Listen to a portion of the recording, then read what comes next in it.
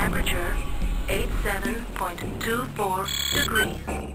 Local time is 12:46:24 GST.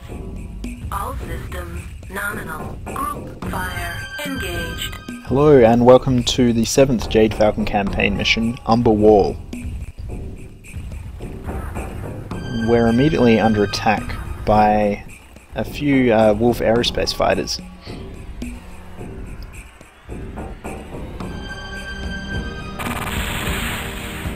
Luckily my AC-5s outrange their medium lasers, so I should be able to take them out without any fear of taking damage. Enemy aircraft destroyed. For this mission I'm piloting a 65-ton Rifleman 2C, which is a updated and improved Klein version of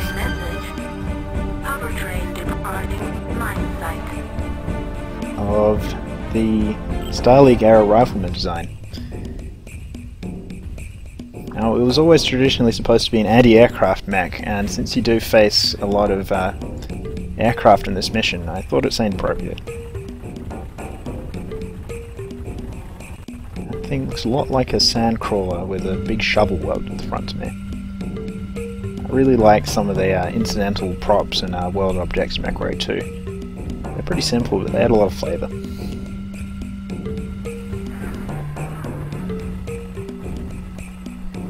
For aircraft, these things are actually not all that fast, so you have a fair bit of warning as they're coming in.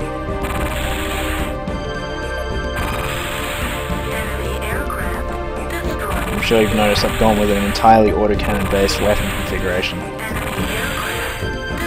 which means I do need to be pretty aware of my ammunition usages. I'm going to take out these VTOLs with as little fire as possible, which for the most part means aiming for the fuselage, because destroying wings or tail fins doesn't actually destroy the entire aircraft. You only need to concentrate on the fuselage and take care of it.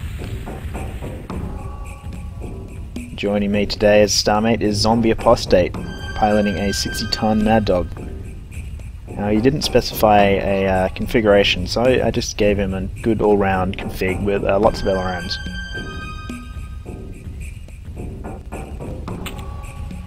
All points joining formation. There are more gunships incoming, but I don't want to let the hover train get too far ahead.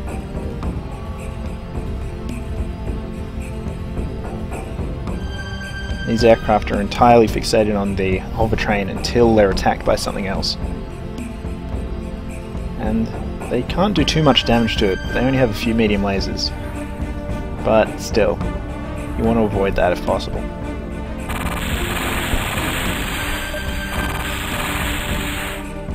Usually I don't bother telling my Starmates to attack these aircraft. Usually they fail to destroy them before they can run away, and I definitely don't want to let these guys get away. This one is taking a huge amount of damage for some reason.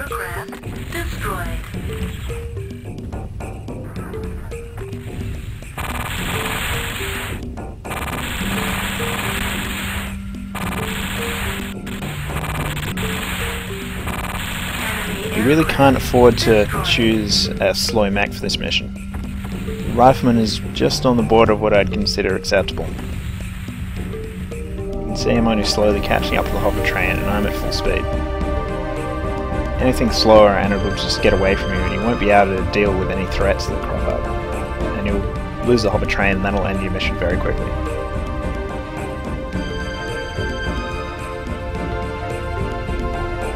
You want to stay alongside, at least, and preferably in front of the hover train.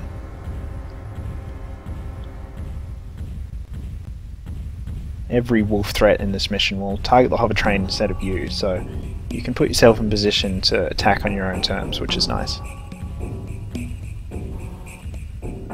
Looks like we've got a Jenna jumping down off this bluff. All points attacking your target. Let's see how Zombie Apostate does against him.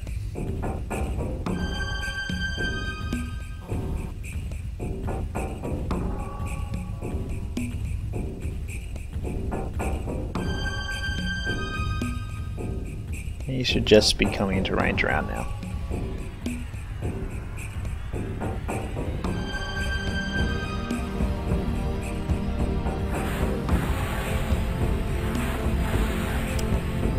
Nice shooting, Tex. You completely missed. It's kind of a pain, but the AI often doesn't wait for a lock before launching LRMs. Sometimes they do, and when they do they're pretty effective, but if they don't they tend to miss a lot if the target's moving. I'm just going to try and take out this Jenner's leg, and then leave him for our starmate to finish off. I really can't afford to hang around and let the hover train get too far away. I'd also prefer if my starmate shot the Jenner instead of me.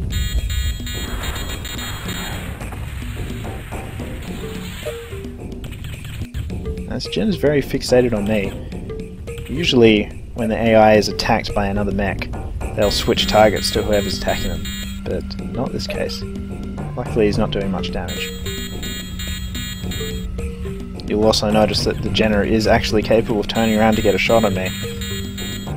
This is one of the problems with enemy mechs equipped with jump jets. Even if you take out their leg, they may not be able to pursue you, but they can still turn around to shoot at you.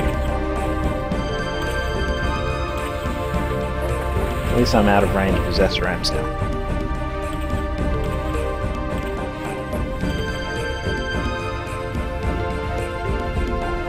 Here's the one twist in this mission. You need to escort this hover train all the way to the processing unit, but it has to travel through this tunnel through the mountain, which is large enough for the hover train, but is definitely not going to fit my mech through there.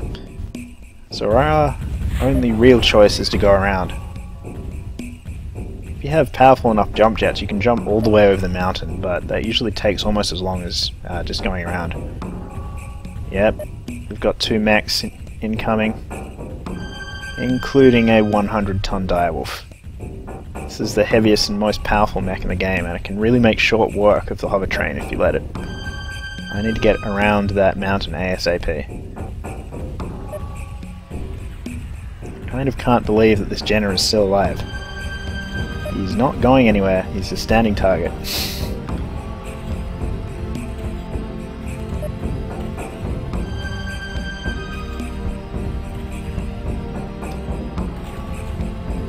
For some reason this Stormcrow is just listed as Wolf Mech, when all the other mechs in the level actually have their proper descriptions. Reports target destroyed.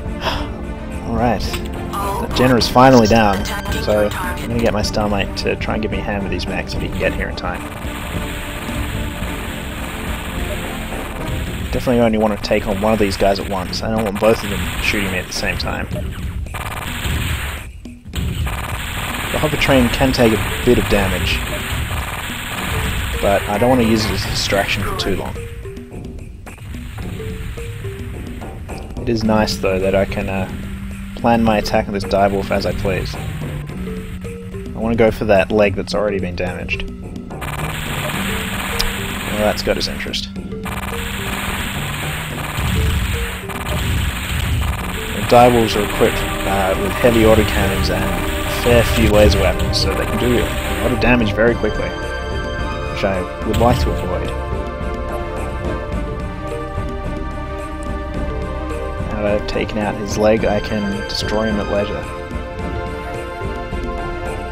One of the main reasons I went with an autocannon. Critical item.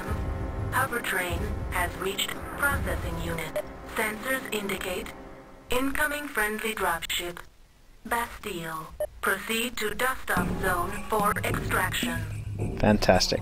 Hover train's made it safe to leave the processing station, which just leaves this direwolf to clean up. Enemy mech destroyed. Secondary objective successful. Point 2. Reports target destroyed. Point 2. Reporting task complete. As if the AI starmates are useful at all. They like to take credit for your kills.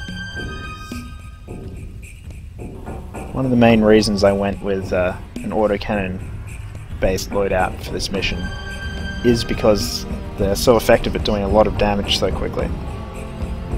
I wanted to be able to take out that direwolf's leg as quickly as possible so I could get behind him and get out of his line of fire. I did have to pack a lot of ammunition and be very careful not to run out halfway through, however. All points joining formation. Well, it looks like our friendly dropship is waiting to pick us up. I've put on the autopilot. I don't tend to use the autopilot very much. It just automatically navigates you through a sequence of nav points, which really isn't particularly useful.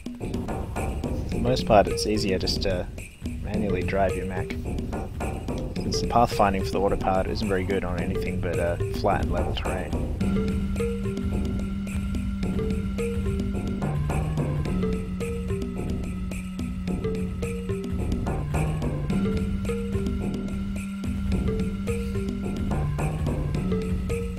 Well, I think we're pretty much done here.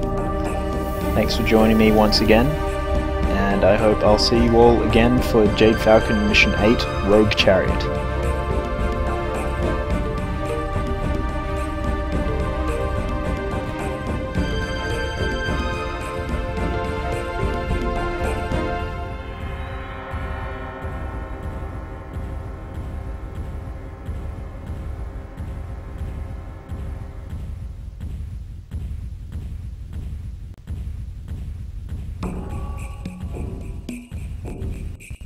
Nav Pi reached. Mission successful.